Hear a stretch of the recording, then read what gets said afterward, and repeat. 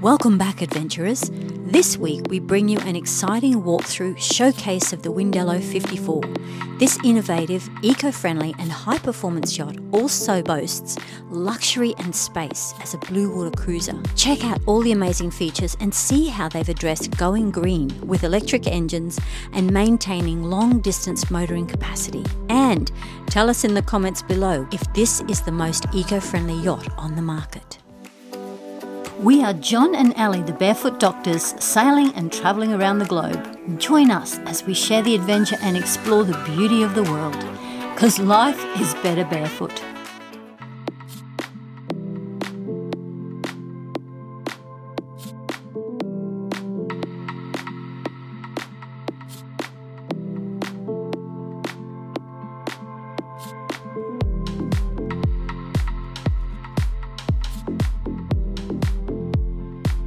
Okay, so we are very excited today to see the Windelo 54.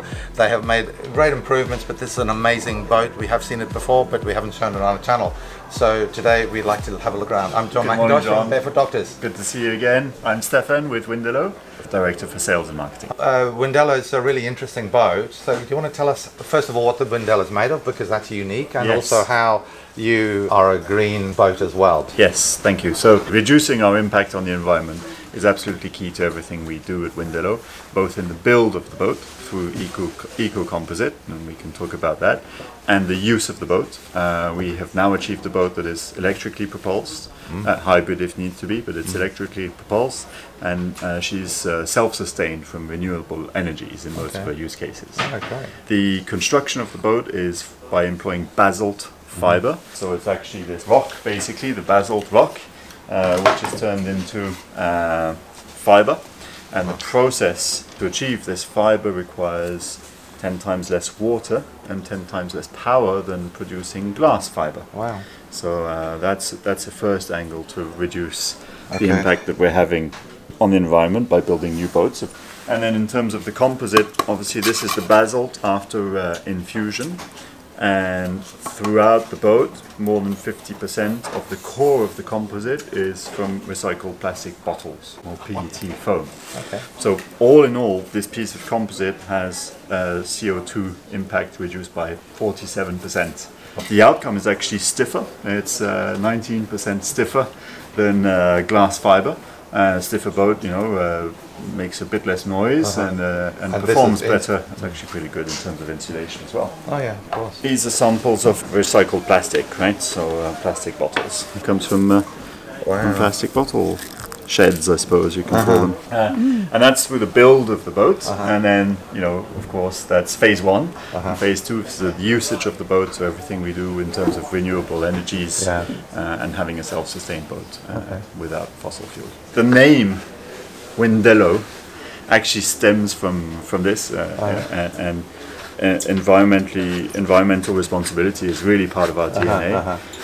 Our founder was once in Cape Verde on Windelo Island, and from the top of a hill saw what looked like a really colourful beach, and said, "Let's go and explore." It's all plastic. And when he got down to the bottom, what a disappointment was! It was actually, and this is more than 20 years ago, and already then it was plastic trash on the beach, and so that stuck with him. And obviously, Windelo is a wind-propulsed boat, electric propulsed, so there's a lot of that in the name.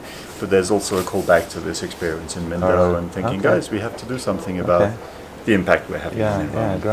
Great. So we do everything we can. Now, of course, building a more environmentally friendly boat is one aspect. And that's not enough, right? The boat has to have other good qualities. You wouldn't buy a boat just because it's more environmentally friendly.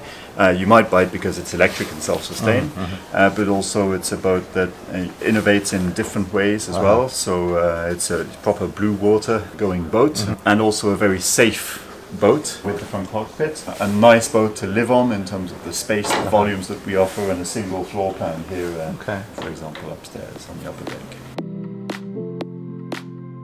So the engine down here, first of all, doesn't take up much space. There's a lot of storage left. We have clients have bicycles and all sorts. We put dive compressors, dive bottles in here. The engine doesn't take up much space or weight. This is purely electric, and there is a genset in the other engine compartment for hybrid. We try not to use it. It's a series, it's an electric hybrid as opposed to a diesel hybrid. And the interesting thing about these engines is that they have 0 maintenance intervals. They have no wear and tear parts. The only thing they have, there's a heat exchanger and a cooling system for the engines and the controller. So the only thing you need to do from time to time is top up a bit of coolant. Virtually don't break down ever or need any maintenance. Okay, so now I'm in the engine room. Here is the steering column. Wow, the rudder post is not vertical. That's really interesting. Obviously fiberglassed in supports for the rudder post, big cross beam. That's the sensor for the autohelm to know where it is. This is the autohelm drive, Ray Marine. This is the direct tiller control, I would be thinking. Nice, neat electronics. They're just about to turn the engine on. So we'll see how quiet the engine is despite... Here we go. Props turning. Wow. I'm above the engine.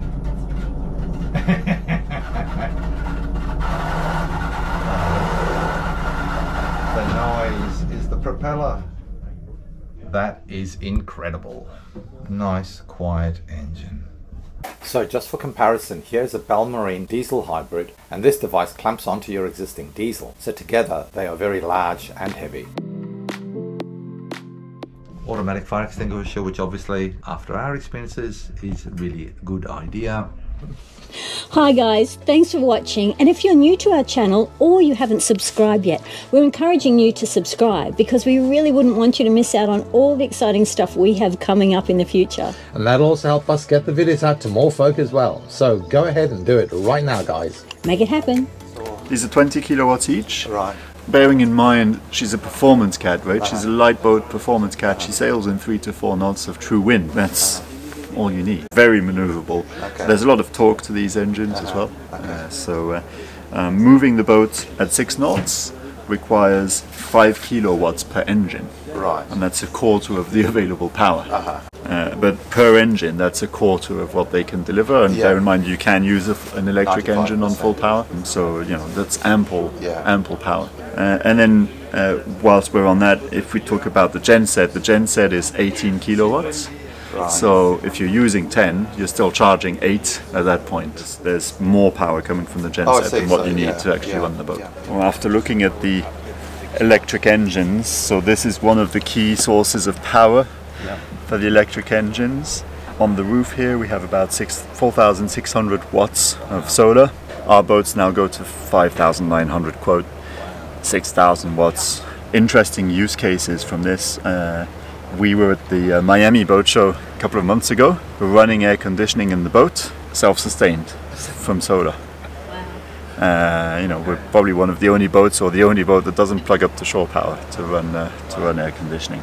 And of course, the main use of this is to charge up your batteries at anchor. You know, running a family on board with water makers and all the comfort you have on board, this amount of solar is not a debate. You're actually still charging your batteries for propulsion. So, you know, at anchor, within 2 days, you'll have charged up fully. And then, of course, on the sail, couple that up with the hydro generation. So the engines that we saw hydrogenerate, it's not a separate device. The propeller actually revolves again. It's on a direct shaft. You can generate about 1 kilo, 1.2 per engine. At 11, 12 knots is sort of the sweet spot. You can start at 8 knots of boat speed, but 11, 12 knots is the sweet spot. It's actually the average speed that we've been doing with this boat over the last 4 weeks. What's the weight of the boat? It's 12.8 tons light. Are they folding props or feathering props? They are feathering props. So they're not variable, but it's more the angle of the shaft that we've got right, the size of the prop and the angle of the shaft that we've got right. We figure that the use case for hydrogeneration isn't necessarily to generate as much as you can in the shortest amount of time possible, and therefore have some more complex systems. We prefer a simple system because the use case to us is, you know, you're going to be sailing 12 hours, 24 hours across the Atlantic. You're not trying to achieve a few hundred watts more. You're sustaining your life on board board and charging. There is a little bit of noise, but very marginal. Is there any issue with if you're running your prop for 3-week crossing of the Atlantic? No issue at all. Okay. No. There are no wear and tear parts in the engine, and so obviously then this is one of the key sources of power, but associated with hydro generation.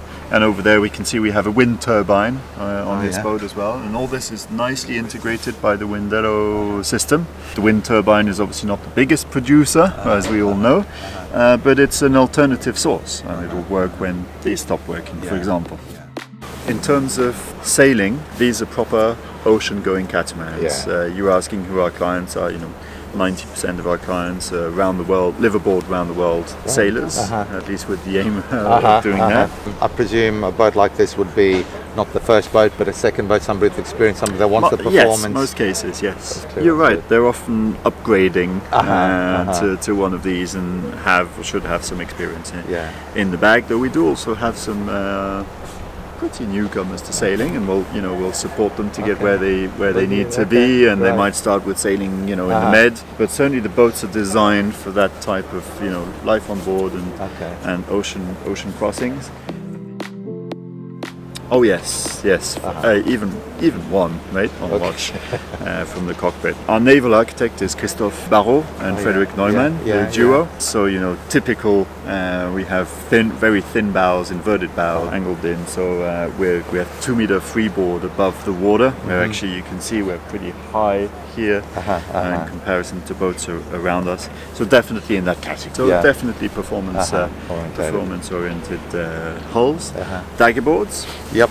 So we have really good performance upwind. We have monohull pointing performance. That's lovely, isn't it? And our dagger boards are actually vertical and central in the hull, where they have a lot of effect, and you can use both of them symmetrically, and you don't need to reset one or the other in every tack. So a bit of a difference there as well. We stepped the mast far back, and that allows us, to your question, to have a self-tacking foresail, but which is ample. Big size, and typically they end up being a bit smaller, but with the mast step this far back, it's still 45 square meters of self-tacking. The mainsail here is 100 square meters, very accessible from the roof. It is. When you go up there to close the lazy bag, which is pretty much all you have to do. Very accessible. When you're ready for a bit more fun, we have downwind Jenica, code 0. The downwind Jenica on this is about 180 square meters, so if you've got a main and a Jenica out, you've got 280 square meters of sail surface. Very good performance. And you were saying you can sail starting at 4 knots of true wind? Yeah, she'll sail in 3 to 4 knots of true wind. So you get wind speed, obviously in low winds, upwind, you're matching wind speed, that then is digressive, and then anything on the beam, wind speed or more, and these are hydronet sails, and we obviously have the membrane sails, as well. Membrane sails as well. So here are some real-life performance figures from Windelos that are actually sailing. Close haul, they can usually match wind speed from 4 to 9 knots, and in higher wind strengths they achieve 8 to 10 knots close haul. Square reaching, they can reach 10 to 17 knots, and deep reaching 10 to 16 knots. When planing, they reach 20 to 25 knots, and as Stefan was explaining, average speeds that he has seen sailing the boat is 11 to 12 knots, which is really good. The boat has jack lines already installed. Not sure if that's standard or not, but they clearly have thought about all those safety features. And it's a big trampoline too. This is protection as well for the cockpit. So the way the boat is designed, 2-meter freeboard, thin inverted bows, we push water outside, right? So you don't hit the wave 3 times. We have a very high bridge deck clearance as well. But if there is a bit of water coming up through the trampoline, it gets dispersed as wash. With the inverted hulls, is that create better upwind performance because that hull is digging down and that is the okay. Big storage for sails, and we have a few of our toys down there right now. And the other side has a skipper cabin kitted out with independent toilet shower, a fuel tank, which, to be honest, this is the fullest they ever are, because we filled it up 3 or 4 weeks ago to go on a number of press trials. As I said, we've been living on this boat for 3 or 4 weeks now. Oh, yeah. And we ended up not using it. So it's unfortunately still there. We could have fueled up a lot less and carried a lot less weight. So 500 litres on board, which provides the hybrid scenario in case you need it. So our decks and roofs are moulded as well, and we have built in the anti-skid, diamond-shaped anti-skid into the mould. Water runoffs from the flush hatches. Every cabin has a flush hatch, so a lot of features involved in well this deck design as well. Grab rail built in to the roof.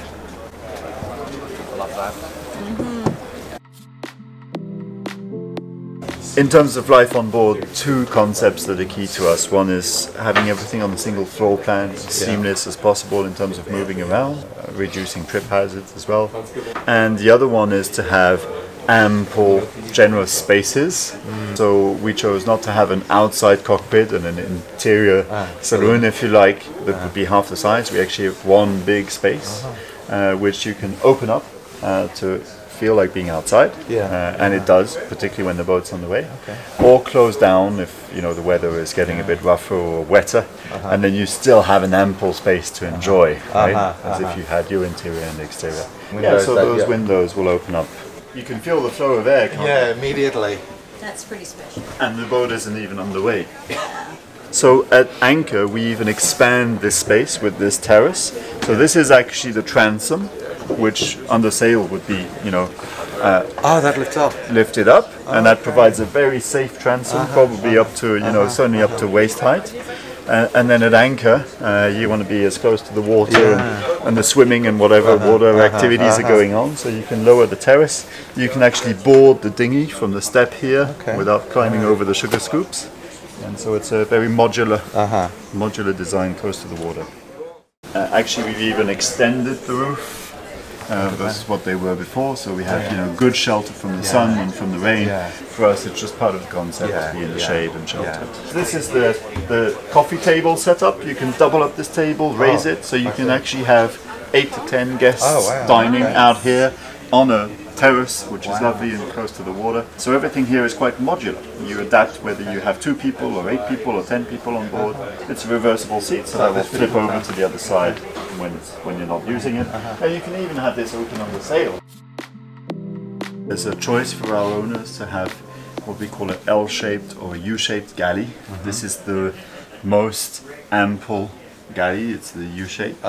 Very generous, right? On a 54-footer, this is a very generous galley, lots of countertop space, lots of storage, dishwasher, huge fridge, freezer, 5 kilo washer dryer down there as well, so everything you need to live on board for longer periods of time. So I love the quality of the finish of the, things like the corian with the lips around the edges, because it just makes sense that you don't have things sliding off benches when the seas get a bit rough, even though it is a catamaran and it's pretty stable. Also in a nice induction stove, which just makes sense because it's primarily an electric boat, right? You get one of these! But look at the space of this bench. One of the things you have generally in a boat is you don't have enough bench space. So, am I right? You don't have enough bench space. So this is really great because you've got the double sink and then you've got plenty of bench space to make a mess. Whip up a storm in your own galley. A lot of volume, wide openings between the bulkheads here for the owner's suite, and a lot of light coming into the boat, and a lot of opportunities for your eyes to wander outside the boat as well. So that the signature L-shaped window. I love that. You can see we have 2 tones of wall linings. We have nice reflections in the corkings, and obviously a choice for our owners of various interior trims and finishes. Moving forwards, what you have here is a makeup table come desk, walk-through closet with lots of storage.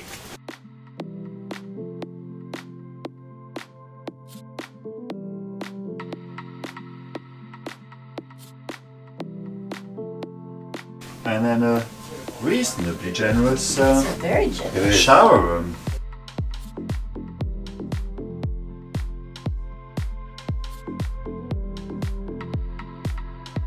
Starboard side, double guest cabin here, ample entrance, storage behind the door there for you. We have separated the toilets from the shower room. We have a shower room with a hatch down there, electric plugs behind the mirrors and whatnot, so everything you need. Yeah, they're nice. And then a standard double cabin forwards. And we do offer several alternatives in here on the other side. Do home office with fold-out beds, Pullman cabin with 2 very nice bunk beds, and we also have a workshop. Nowadays you can actually buy an off-the-shelf electric hybrid system and put it in your boat. We wanted lower voltage, and we wanted to be able to customize our setup a little bit, so we picked what for us were the best engines, the best batteries, best solar, and so what we've done is, of course, we got all of those talking together in a system which is proprietary and that manages everything around propulsion and hydro generation and energy management on board. Is all tied up in this system here. You can generate 1.2 per engine, so 2.2 to 2.4 in total at the sweet spot of hydro generation, which is about 11-12 knots of boat speed. In terms of the power on board, we have 60 kilowatt hours total power stored, and that will provide 4 hours of motoring fully electric without the need to switch the genset on, which is ample, because the use case for these boats is to motor out of the harbour, hoist a sail. You might need to motor past a lee shore or something, but 4 hours is going to definitely do that. And then you're sailing already from 3 or 4 knots of true wind, and then obviously the boat will, once she's on the sail, will hydro generate plus the solar. So she's again in a self-sustained scenario, and she's charging again at that point. She is a hybrid. You can switch over to electric with the peace of mind that you do have conventional engine on board with diesel. But if you do need to use it, that can take you 1,100 miles at 6 knots. All managed by the system. You know, the genset will kick in and kick out. We have some clients, you know, to go across the Atlantic, and they said, you know, we were getting ready for our Atlantic crossing, and we did what everybody does: is we filled up our tanks, and we took more jerrycans of diesel on board, and we put them along the side, and then off we went for our transatlantic. And they say, when we got to the other side, we donated diesel because we hadn't used a drop. A bit more in terms of the energy, so we have all our battery status here, and so what you get here is your energy balance at any given point in time. We come into the boat shows, we don't hook up to shore power, we don't run gensets, we just know that by the end of the week when we leave again, it'll be full, even though fridges and stuff has been running. Right? Wow. Yes, so it's 48 volt. Our main propulsion batteries and the engines are 48 volt systems, so is the genset. And this one here, so you know, we can actually see in real time what each of our solar panel groups is doing. So that'll allow you to know either if a panel's not functioning or is dirty, or if there's shadow on it. Exactly. So you've got a separate MPP controller for each of these zones. Each of those 7. Are you ready to hear the diesel roar? I'm going to start the engine. Oh, okay. Rattle, rattle. We came for the show. Can't hear anything. Can't hear anything. We're actually now travelling forwards. Wow. Oh, wow. Well, that's very impressive. Generated. And then in terms of the actual sailing, we call it the front cockpit. We're actually in the centre of the boat.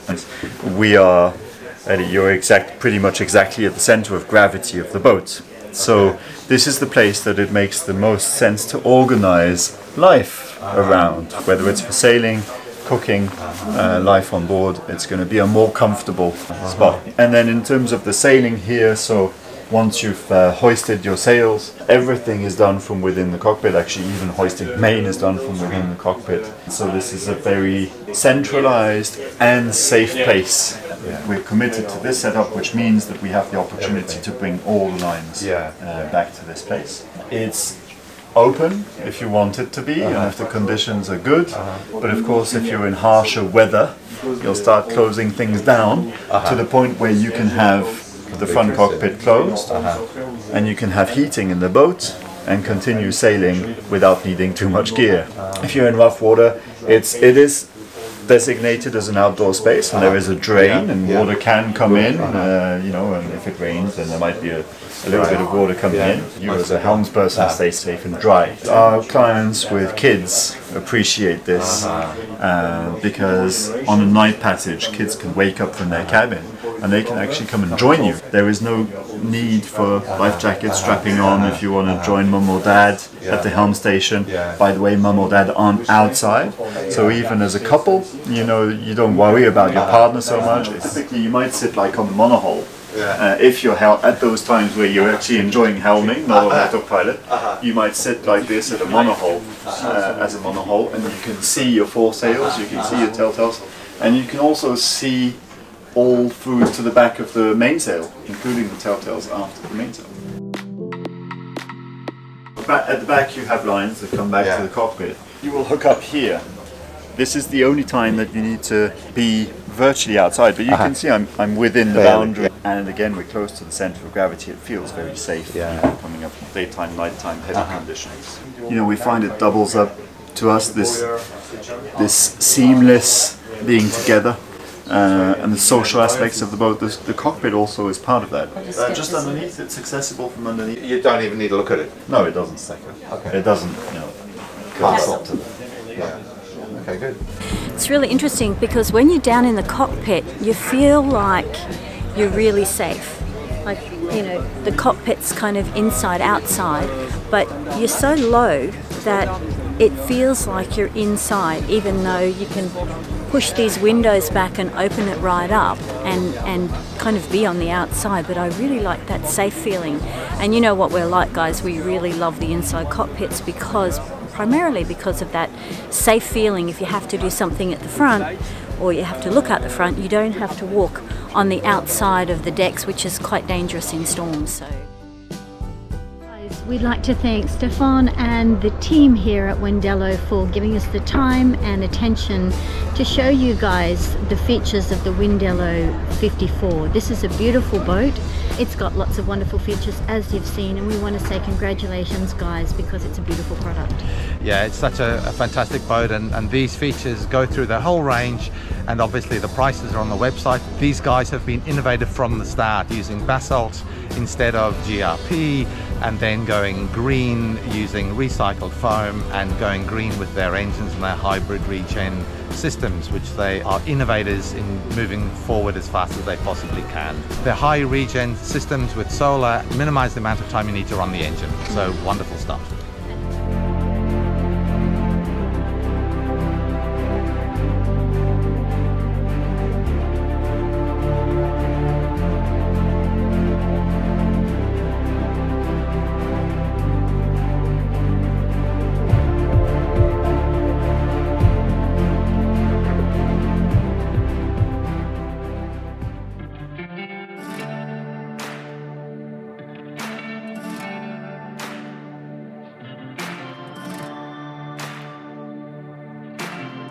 Thanks for joining us on this journey, and don't forget to like and subscribe. And if you want to be a part of an exciting way to save lives around the world, join our Patreon family and get up close and personal with us.